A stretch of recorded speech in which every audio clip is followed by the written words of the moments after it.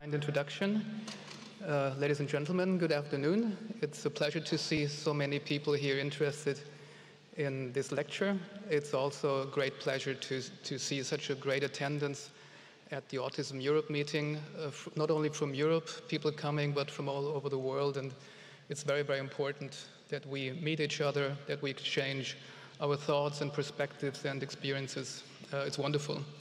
I would also like to particularly welcome all autistic people and all autistic researchers and hope that this conference is sufficiently autism-friendly and that you will find that it's informative and relevant to you. And I would also apologize, as I have been part of the scientific committee, that we were not more attentive, for instance, to the clapping and flapping and to flashlights and other things. Good. But let's get started. One thing is, after the lunch break, usually it's a little bit of a challenge, not so much for me, but more for you, because we have about 5 liters blood in our body, and after the lunch break, usually that blood wants to go down to the bowels and do some work there, and there's not so much left in the brain, so we'll try to keep the blood up in the brain. So I'm starting with a little story, or an experience that I have made now several times when we have employed new people at our clinical department in Stockholm.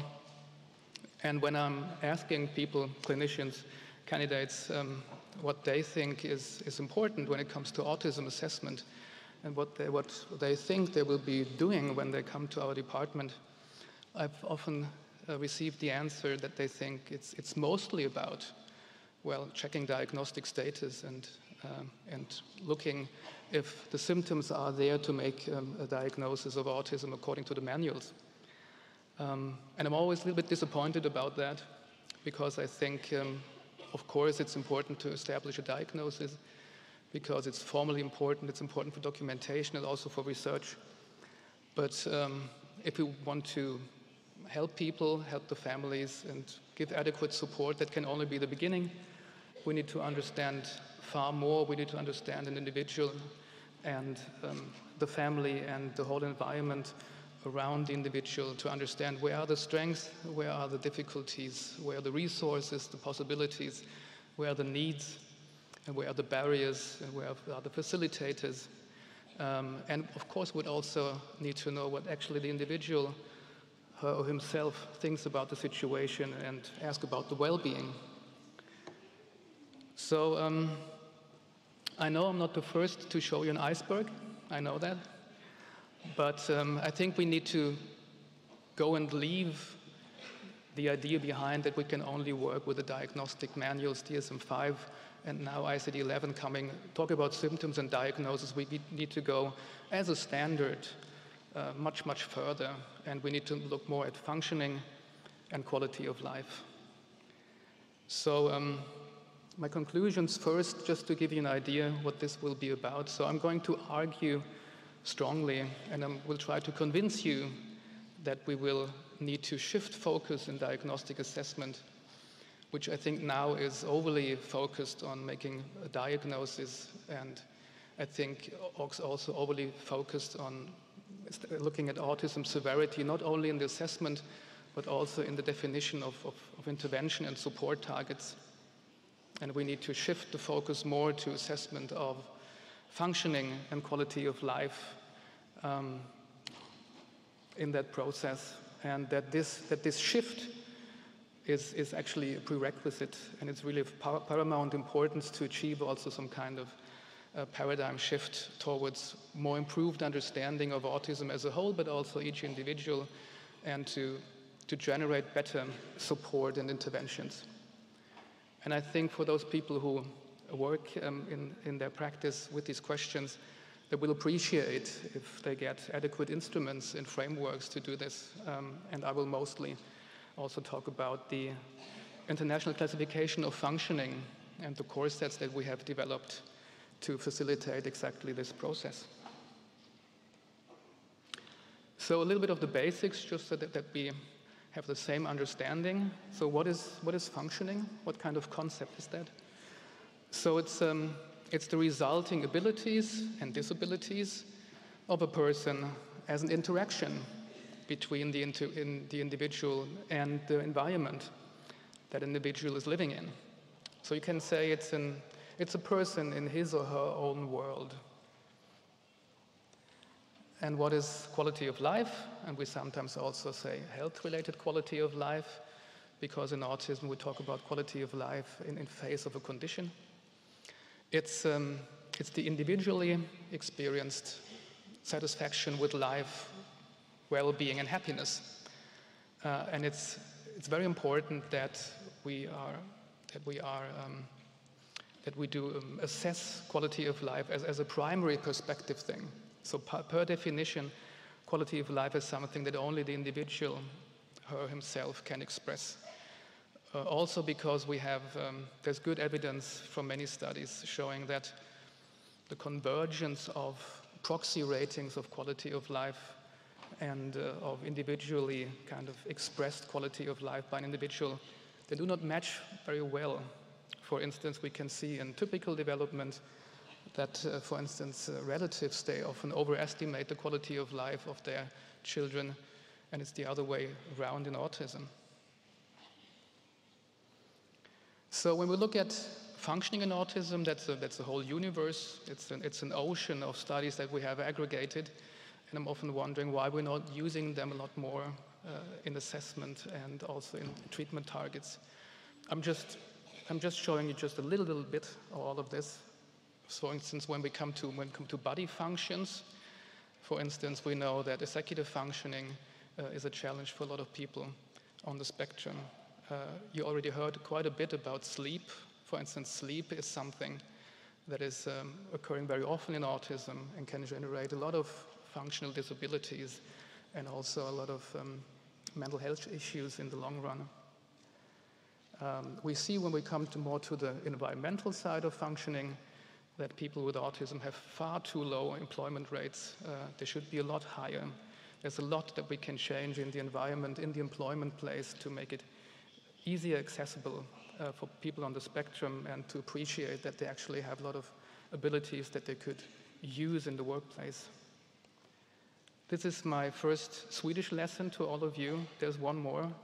So, and this is about how people on the spectrum do, for instance, in schools. We had a huge discussion in Sweden some weeks ago because there was an estimation of how many people, how many children are not going to school, have school absenteeism, large parts of time where they not go to school, and there's no other reason for that they just refuse school.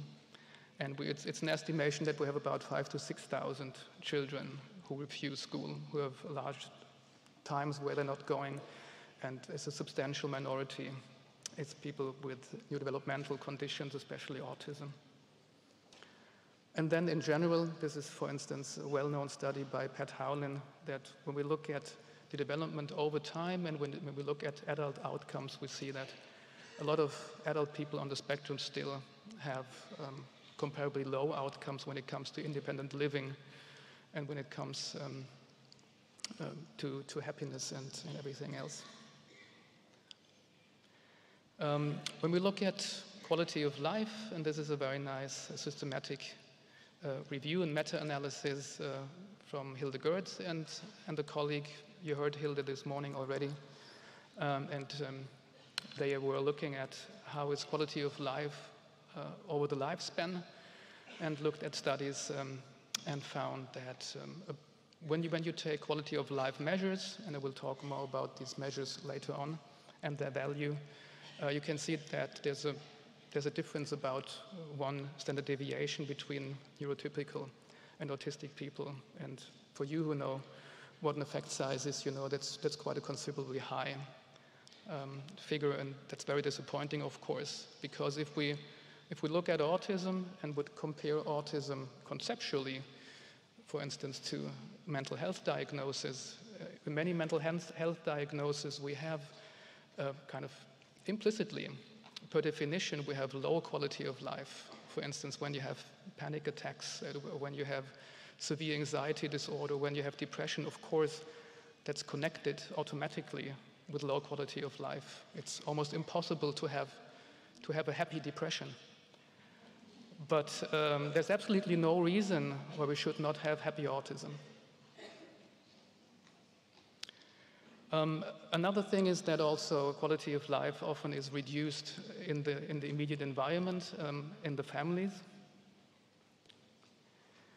And a very, very important thing is then when we look at functions and their relations to quality of life, and you heard this already in other talks, there's for some functions there's a quite close relation, and we can see that, for instance, very important aspects of functioning like self-regulation that they are very, very good at, for instance, make a prognosis of the experienced quality of life of a person. And the same is also true for sleep. These are very good predictors of quality of life. So it's also very important to know which of the functions that we are looking at and which we are address, which are maybe the most important things for people's experiencing of their life quality. When we go a little bit further to intervention targets, and this is a lovely study by Helen McConaughey and colleagues, the question was, what are the preferred treatment targets when you ask parents? And you can see that ranked number one is happiness. So it's, of course, like all parents want their children to be happy. And when you go through those lists here, you can see that, for instance, also mental health is a very important aspect. Sensory issues is an important aspect. Distress is very important. So you can see that these treatment targets are not so much about autism severity or kind of the autism diagnosis itself. It's mostly about other things. And this little statistic that I brought from something that we are doing, we're having a program that we call Transition, so where we try to help older adolescents and young adults to reach a certain level of independence, to get an idea of what they want to do when it comes to work, when it comes to education, get an idea of finances, of housing, also looking more at their own health and their social networks and so forth. And in this program, we start mostly in the beginning to try together with the people who participate, try to come up together with them with goals that they want to achieve. So we make a hierarchy of things that they would like to change in their life or kind of prospectively work on. We do not use too many goals because that gets very confusing, but often we have 2 or 3 goals. And in the right column here, you can see what the participants in this study were kind of mostly saying what their primary goals were. And you can see that, for instance, health and mental health and somatic health was one of the goals that was most important to the participants. And for instance, when it comes to social aspects, there were also a lot of goals in trying to generate social networks, but not necessarily always also being forced to participate in lots of social arenas.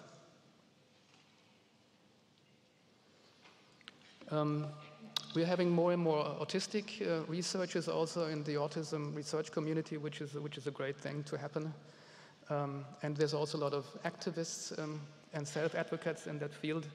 And when we look at what they are mostly demanding and think which would be the best outcomes to look at when we do studies, they're mostly using a social model of disability.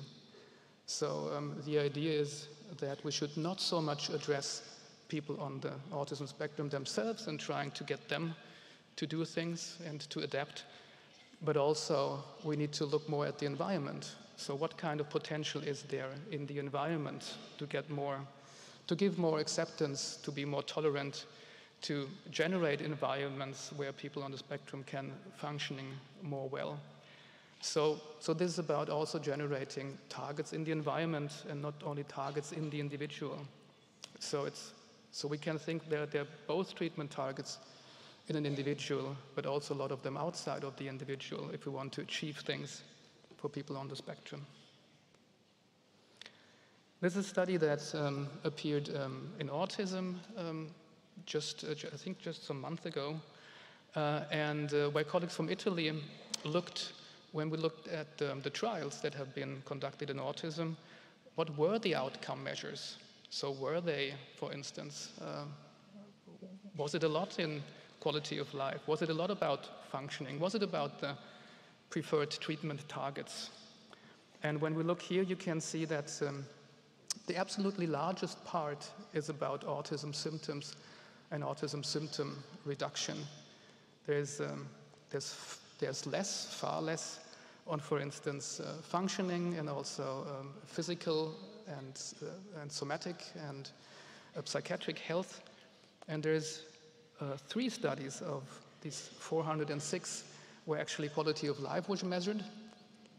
And then when we look at how well, were there any treatment targets coming to environmental accommodation, as far as I can see, there's 0 in this study.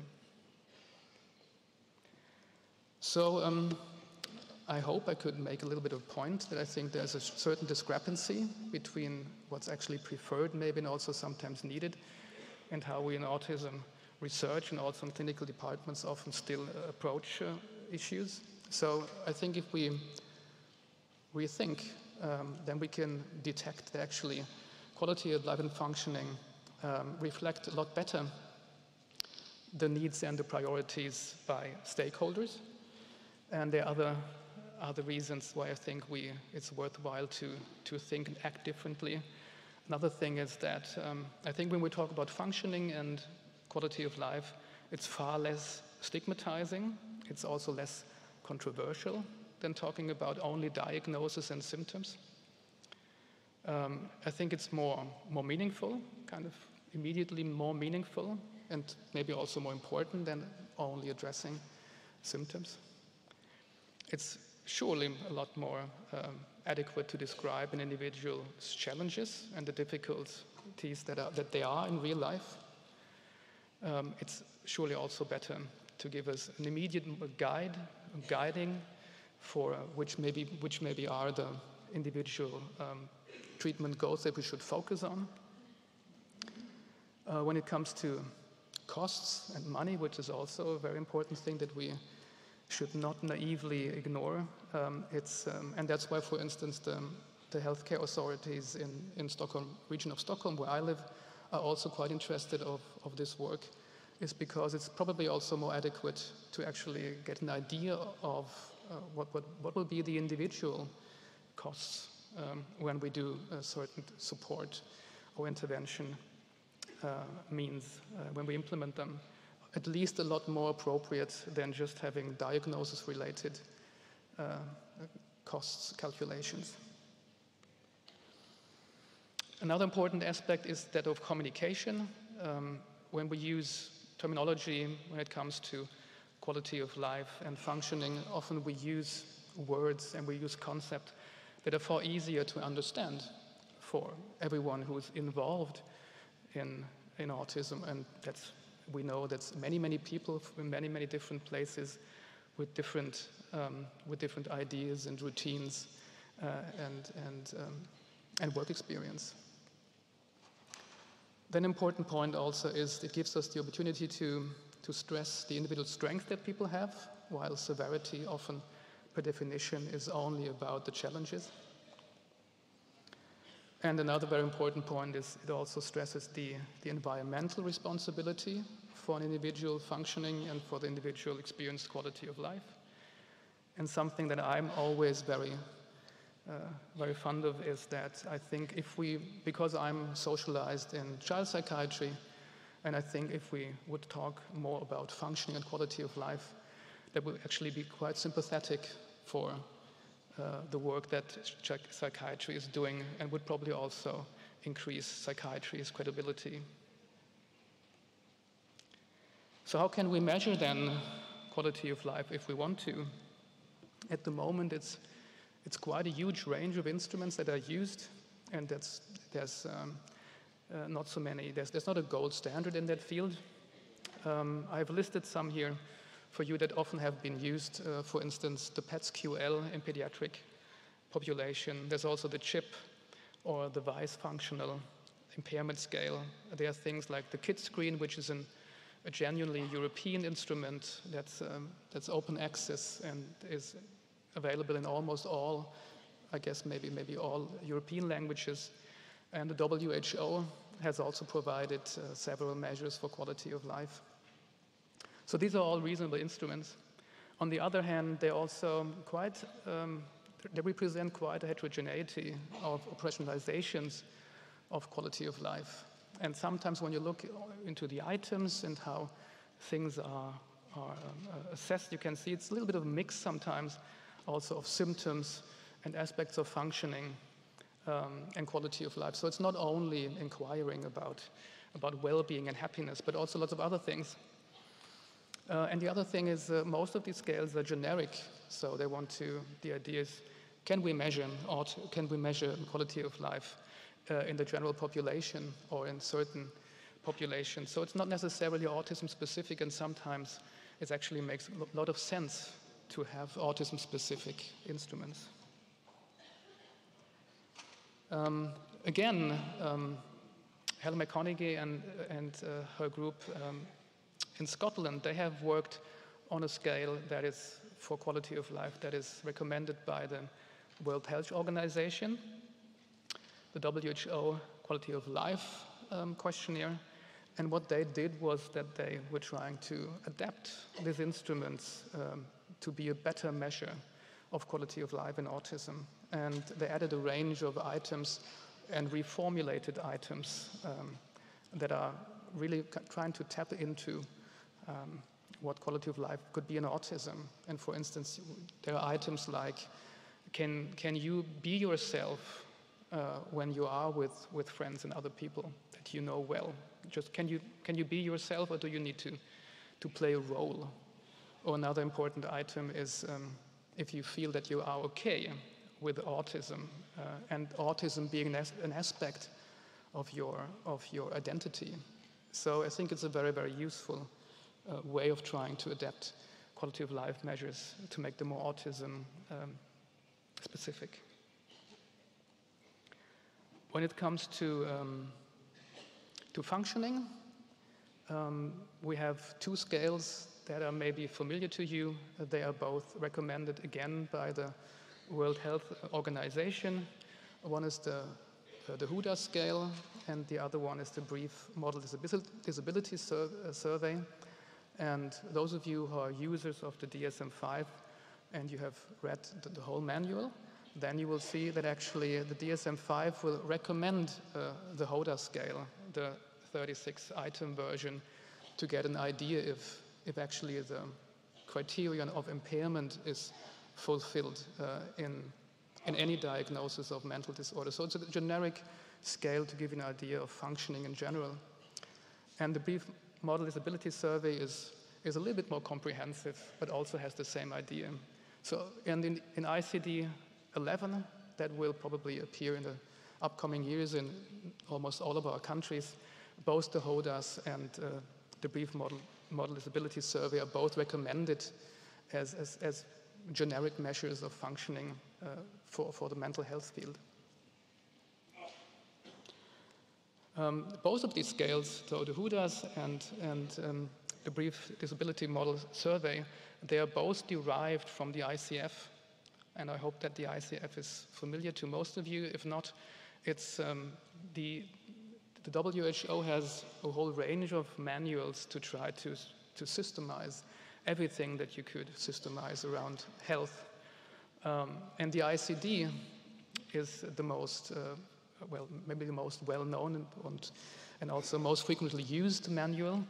But the ICF that was published in 2001, and there's also a version for children and adolescents that came in 2007, is meant as a complement to the ICD, because the ICD classifies certain diagnoses, but is not saying so much about other things around the individual.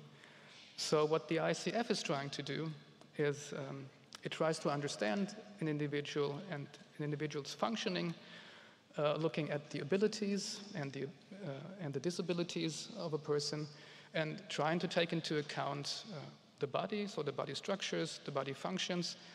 Here we have a certain overlap with the ICD, but then also look a lot at the activities and the participation of a person, trying to take into account all of the environmental factors, and there are many, if they pose a barrier or if they are facilitators of functioning, and also look at other personal factors and if they are barriers or facilitators. So it's a very comprehensive system, and you can all go, for instance, on the homepage of the WHO, and normally also in each of the countries there is some kind of national authority where you also can look at the ICF, and if there is a translation of the ICF, and there are many translations into many languages, then you will also find it there. I think that the ICF has a lot of advantages, how I see it, especially when we want to, if you go back to the first things that I said, if we want to achieve this more holistic understanding and derive individualized treatment goals, because the ICF allows you a pluralistic view of autism. So even though we need to establish a diagnostic status, thereafter we can see using the ICF and using it when we use the ICF categories to inventorize the functional world around an individual and in the individual, that it gives a comprehensive picture that we cannot derive when we use diagnostic systems that in the end are meant to be to summarize a lot of information with one diagnostic label. The ICF is a little bit the other way around. It wants to generate a richness of information around an individual. Another good thing about the ICF is, as I said before, is that we can also recognize and we can register and use and make visible strength in autism. And when we worked with the ICF, for instance, we asked a lot of experts around the world about autism strength, and we also had focus groups, and we had clinical studies, and we could see in all of those studies that many people, whatever perspective they had, would both report cognitive strength, but also personality strength, like honesty and loyalty and other things. And that's normally, at least I think, what the public out there would probably not know. It also gives the opportunity that some things that we have traditionally only looked at in terms of disability maybe actually maybe have both sides to it. So special interests, for instance, in autism, and they're very frequent, as we know, and they're also quite diverse, can of course have a disabling aspect to it, but they can also be looked at sometimes as expertise that we can not only, well, register as a symptom, but maybe also acknowledge as a strength that we can use, that we can talk about, both to give people on the spectrum a better sense of themselves, and to also hear that they have strength and not only disabilities, but also for the planning of intervention and support.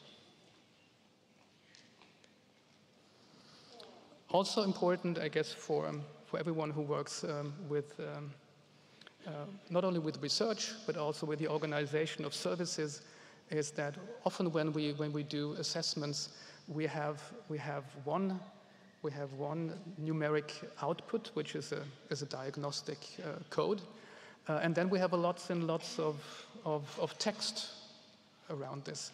And often the text is very rich and gives a lot of information around the individual, but is not in the same way made kind of easier accessible. So when you use codes of the ICF, you can, for instance, if you have a rich text describing a person, you can code the text using the ICF so that you have a very informative cluster of codes that give you quite a good picture of an individual beyond the diagnostic category.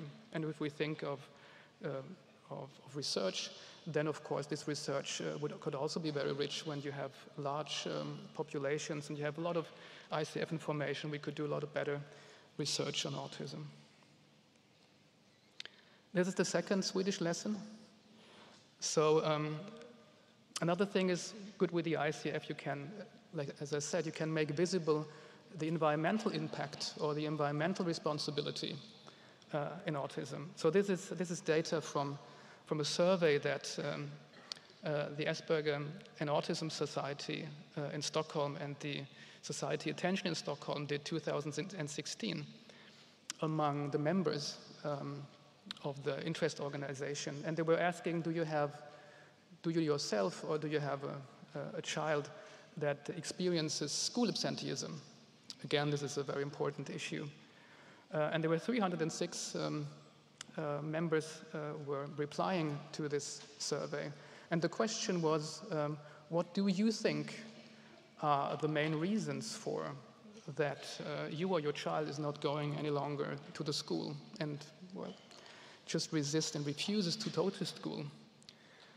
And it was, you could answer multiple replies, and there are things that maybe you are not so extremely surprised of, like for instance, insufficient immediate school environment, bullying, or that they have met what they think incompliant teachers, or that the way to the school was very complicated. You may say, or maybe schools may say, or teachers may say, well, that's maybe not true. But in the end, we know, I mean, that's the lived reality of those people who are not going to school and their parents. But my favorite, in a negative sense, is actually the lunch situation. So you see that 25% of those 306, so that's, I don't know, roughly about 85 or so. So 85, you can say, personal or family catastrophes. That's a lot to me. Is also because these schools are not able to provide a lunch situation which is maybe not crowded, not loud, where maybe not a hotspot for bullying and other things. And for instance, for Sweden, which is one of the richest countries in the world and also is describing itself as one of the most modern and advanced countries, I think that's extremely poor. So you can see that's what I mean by environmental responsibility. And as you have many codes for environment in the ICF, these are things that you can make visible that otherwise maybe will not be visible.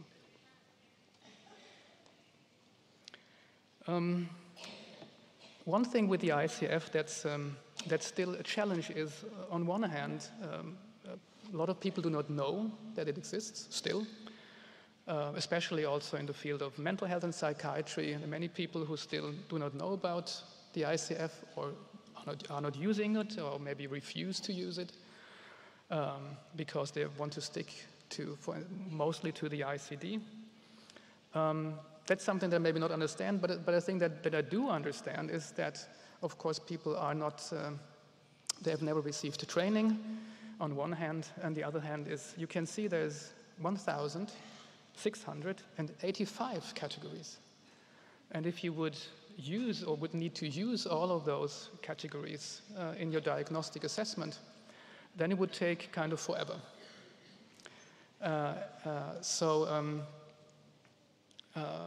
One way to make the ICF more usable and more handy and more accessible in the different practices is that we can generate so-called core sets. And core sets are short lists of the ICF that should include the absolutely most relevant categories to describe functioning in face of a certain condition, and it should be based on rigorous evidence. And the idea is also with the ICF core sets is that we have a long tradition in all of the fields where we use diagnostic labels, that we also think and have developed a practice around diagnostic labels. So we actually, if we are realistic, it's good if we have actually something that we can link to our current practice. So I always see that my psychiatrists and psychologists and other disciplines that I work with, it's something that they really desire, because I mean the practice is not developed to use the ICF, it's developed to use the ICD. So we need to have something from the ICF that actually can really link well to an ICD-based practice. And we have developed those core sets for autism in the last years, together with the so-called ICF research branch. That's a research branch in Switzerland, and together with the World Health Organization. It's quite a comprehensive process. Always when you work with a WHO, you need to ensure that you have a representation of all professions that are important for autism, so that's many. And you also need to ensure that you have representatives from all WHO regions when you do this. So our steering committee and all of the studies that we did were extremely international, in a way that I have never worked internationally before, which I think is a very important thing too. And what we do is we do 4 preparatory studies, a systematic review of all the literature around functioning.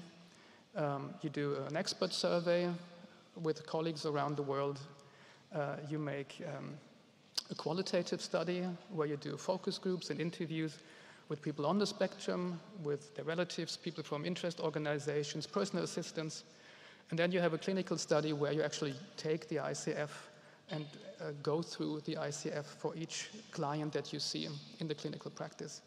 So you have different perspectives. You have the research perspective, you have this perspective from the clinic, you have this, the one from people themselves, and so forth, and from clinical personnel.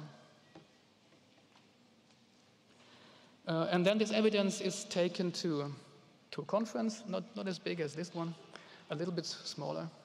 And then these results are discussed among experts, among other stakeholders, and then there's a complex process of voting and discussions, and then the goal is to both reduce even more the amount of categories, but not too much. So you want to have those important ones within those core sets. And just to complete, we have also done the same thing actually in parallel for ADHD. So after all of this work, the autism core sets that were now published or some time ago, the comprehensive sets, they have 111 categories. And you can see here that most of those categories are those that try to capture activities and participation and environmental factors. So 90 of these categories actually are in the field of environmental factors and participation. Then there are also brief core sets. Here it's that 111 categories are ranked by experts and stakeholders according to their kind of priority and how important they are. And then you cut at a certain point so that you get even a briefer set. And then there are also brief core sets for certain age groups, particularly when you work with certain age groups. So 0 to 5, 6 to 16, and 16 and older. There has been a little bit of critique also towards the core sets. One general critique is that all people who actually think only in functioning think we should not have core sets because that destroys the whole idea of functioning. So we should not, so we want to have individualized assessments, and then when we use core sets, then actually we are from the start doing something like we did before, or that we normally do, for instance, with the ICD. Another critique also has been that, isn't it so that for almost everyone, it's maybe always the same categories that are important. For instance, we compared here what kind of categories are in the core sets for autism, for ADHD, and cerebral palsy. And what you can see here that the red columns are for ADHD, and the light blue ones are for ASD, and the white ones are for CP. And then you have one for the body functions, which is the B. You have the D for the activities and participation. You have the E for the environment, and you have the S for the structures. You can see that actually, even though they have certain overlaps, they also have quite a bit of differences. So even though there are overlaps, it makes complete sense also to have diagnosis-specific core sets. That's what we conclude. Another thing that we have also done is we have just last year, together with the International Society for Autism Research and together with the Autism Science Foundation, Stony Brook University, and Curtin University, made a policy brief for employment for adults on the spectrum. It's a policy brief where the recommendations are given, especially to employers, but also to people on the spectrum and their relatives, what you need to think about when you want to get people with autism into the workplace, and what are the important components of this. And when we did studies around this, and we have made a qualitative study, for instance, which is published that you can see here. There's also a survey study that's just under review. And we could see that the concepts that we had derived in, for instance, the qualitative study, where we derived concepts based on all the interviews that we had made with employers, people on the spectrum, their relatives and experts, that you can find lots of these concepts actually represented in the ICF Core Sets. So it seems to be that it doesn't really matter in which areas you are working, those core sets will always give you a decent idea of the functioning aspects that are important in this context when you look at a certain individual. So that's another kind of validation of the study, of the instrument. Then at the moment you could say that the core sets it's not an instrument, it's not completely ready to use when you're not very familiar to work with the ICF. It is a standard selection of items or categories that are most important to autism. It's not yet translated into, for instance, questionnaires, interviews, observation scales, and other tools that we often use when we do diagnostic assessments and when we measure outcome and so forth. So that's something that we're actually doing at the moment. We are trying to translate those categories into instruments that we all want to use and are normally kind of using and are able and used to use. And make it maybe also computer-based and using a little bit artificial intelligence to make them good and easy and understandable to administer, and to make a good scoring, to make a good interpretation, to make a ranking of, for instance, abilities and disabilities, and make visible where are the facilitators and where are the barriers and so forth. So that's what we're doing at the moment. So for me, it's most important, and that's maybe my take-home message, that we all here and maybe even beyond this building start to think more in these terms. So for me, at the moment, the ICF is mostly something that I would like that people who work in autism have this thinking that we cannot just focus on a diagnosis within an individual, that there's so many other factors within the individual and also so many outside of the individual that are very, very important for functioning and the resulting quality of life. But if you want to look more at the ICF and also the core sets, the ICF research branch, they have a homepage, and it's icf-core-sets.org. And in this resource, you will find all core sets, not only the ones for autism, but also ADHD and a lot of others, in English, German, French, Spanish, Mandarin, and Finnish. You can find all of them there. And then, for instance, if you would go on, if you use this link here in the middle, then you would come up and could see all of these core sets, and then you can make yourself a documentation tool and it looks like this to the right. So then you have the categories and what they actually want to assess. You can see, you can register where the information comes from, and you can use a so-called qualifier. So you can make an estimation if this is a barrier or if this is a strength or so. So that's something that you maybe would like to look at. Then I know there are many Australian people here, right? Where are you? Good. So you may think that what I'm telling you about the ICF is something that I'm only dreaming of, which I'm doing. But on the other hand, it's really something that is already out there. So, for instance, in the Australian National Guidelines for Autism Assessment and Diagnosis, the ICF is in there as the main framework for assessment. And it's also recommending to use the ICF Core Sets for autism for tool development. So it's there. And there are other things happening in different countries where the ICF is actually kind of coming up. And I would think and hope that in about, I don't know, maybe 10 years from now, we use the ICF in many, many places a lot more. Then, of course, this is nothing that I have done myself. So there are many, many people who have contributed actually around the world because it's a WHO project. I would particularly like to thank my colleagues at home in Stockholm, and of course all the funders in Sweden who have made this possible. And then I stop here. Thank you very much.